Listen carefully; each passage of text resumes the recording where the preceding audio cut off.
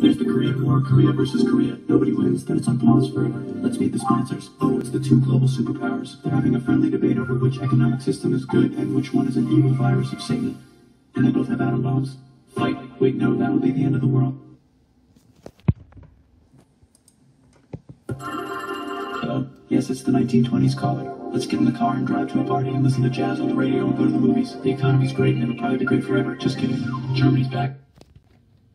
So here's a new map with new countries. Now you can't tell who they're being pillaged by. The United States finally decided whether racism is good or bad. They decided it's bad, and the world agrees. South Africa might need another minute to think about it. Let's check the world population. Whoa. Okay.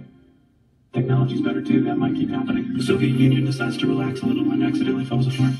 Europe makes a union, so now they can all use the same money, except Britain, because they don't feel like it. Let's check the mail. Surprise, it's on the computer. Whoops, someone just attacked America. I bet they'll remember that. Phone call. Surprise, it's in your pocket. Want to learn everything? Surprise, it's on the computer. Now your phone's a computer, which is in your pocket. Whoops, the economy just crashed. Don't worry, the big banks won't fail because they're not supposed to. Surprise, flying robots with bombs want to print your brain. Some people have no friends. Some people have no food. The globe is warming.